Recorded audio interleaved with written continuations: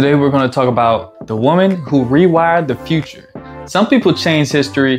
Grace Hopper rewrote it in code. A mathematician turned naval officer, Hopper didn't just keep up with the evolving world of technology. She helped create it. Known as Amazing Grace, she pioneered modern computing, shaping the digital age before most people even knew what a computer was, breaking barriers in the Navy.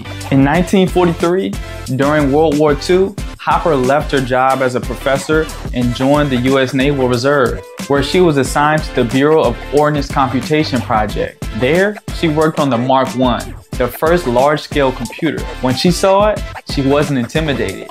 She wanted to take it apart and understand it. She mastered programming for the Mark I, II, and III. And while fixing the Mark II, she found a moth stuck in the relay.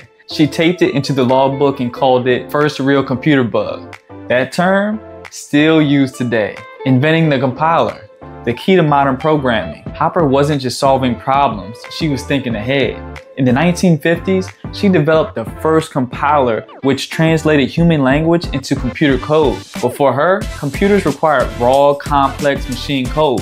Her invention paved the way for COBOL, the programming language that businesses and the military still use today.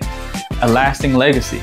Hopper retired twice, but was called back to active duty to standardize military computer languages.